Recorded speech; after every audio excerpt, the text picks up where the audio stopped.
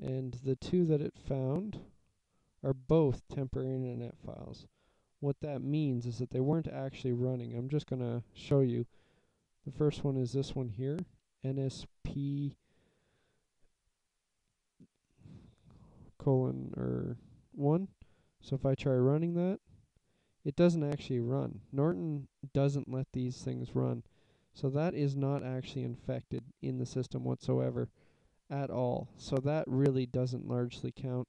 There is one thing though, the Norton doesn't actually see this as being a virus in that sense, but I am running a full system scan with the Norton to see if it found this as a virus. But I really doubt it. It would have came up by now if it did see it as a virus, so I don't think it's going to see this as a virus. But maybe the Insight might see something. What the Insight is if someone else has seen it and reported it as a virus. But yeah, I definitely don't think that it's going to find this to be a virus.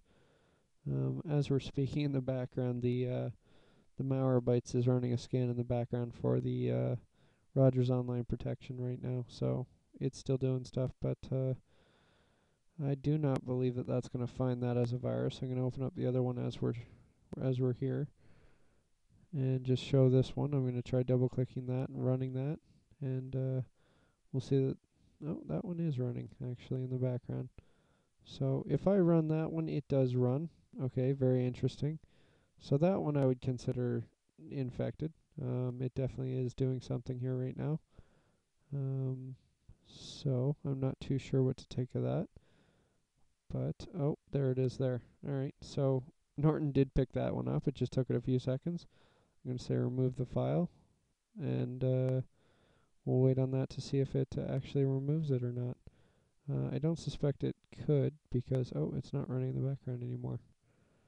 Alright, so that's interesting. So Norton did kill it.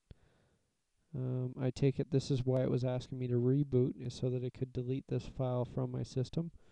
I'm just going to see if there's anything running on startup with this system,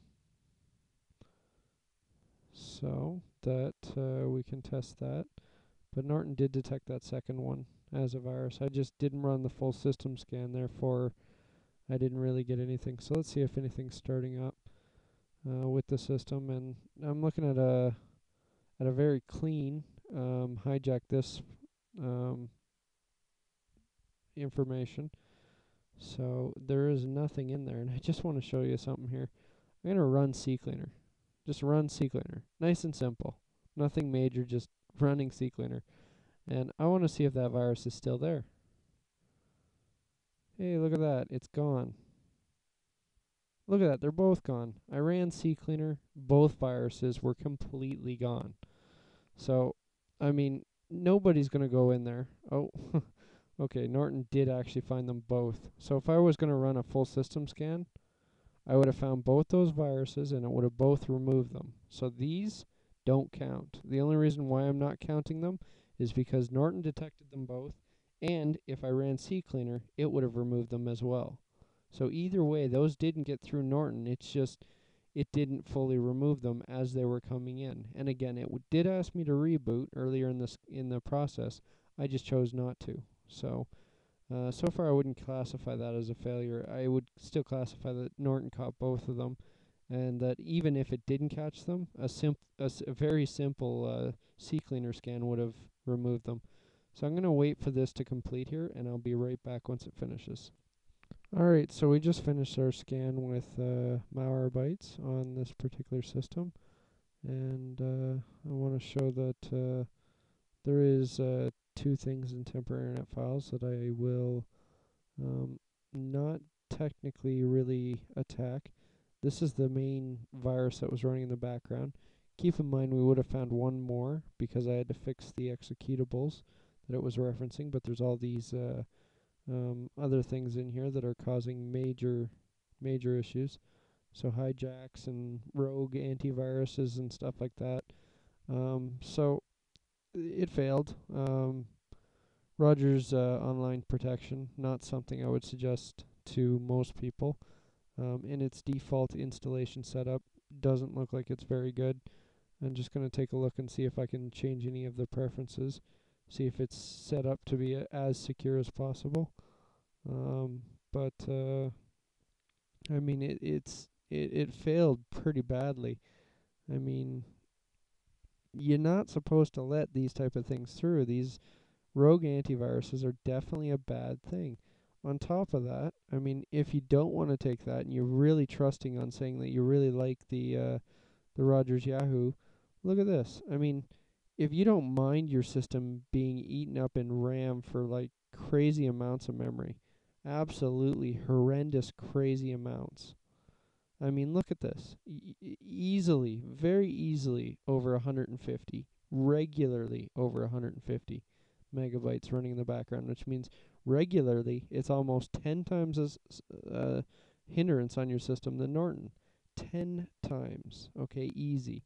If we look over at Norton, it's got 2 processes running, and I bet you they might reach 12. Okay, so what's that? 15, let's say 14, 15 megabytes. Okay, 150. There's a big difference. So I mean, that one set up all that you can do. Um, the firewall. Let's see if this is. Okay, so yeah, that's pretty much okay. There's nothing in there that I could check off to make it more protective. I'm just making sure that there's nothing that I'm totally missing here. Maybe it comes pre-installed with some setting disabled, but this is just horrendous how bad this one is. I wouldn't rate it too much better than a free antivirus like AVG. Avast should beat this one pretty easily. Avast, you got to change some settings, but all the settings are set up to be as secure as humanly possible. Everything is on, everything's up to date. This is a straight failure, okay? Do not use Rogers Yet Online Protection. It is not that good. As soon as you touch a rogue antivirus, it is not going to protect you. It's going to let them through, and this is covering the internet. These rogue antiviruses are out there in the thousands. They are very common, and these are what normally will attack your system. And as you've seen, Rogers has no intent on protecting you against these particular viruses. They're nasty. You need a technician to come out to fix them. They're not fun, okay? Failure, okay? I'd rate Rogers Online Protection I'm going to be generous, a 2 out of 10, okay? And that's being generous. I really don't think that this is a great antivirus. It slows down your computer, okay? It lets rogue antiviruses through. And I mean, it really doesn't help. It completely lets everything through. The only thing I'm going to give it 2 for is because of its ability to have firewall, anti-spyware, and the antivirus, and that it is built into a free setup if you buy Rogers. So that's the only reason why I'm giving it 2. If it were something that you would have had to pay for, oh god, 0. Like serious. Nobody would pay for this. So anyway, that's my test on Rogers Online Protection. Complete fail on my behalf. Norton made it look like it was first year in development. They need to do some more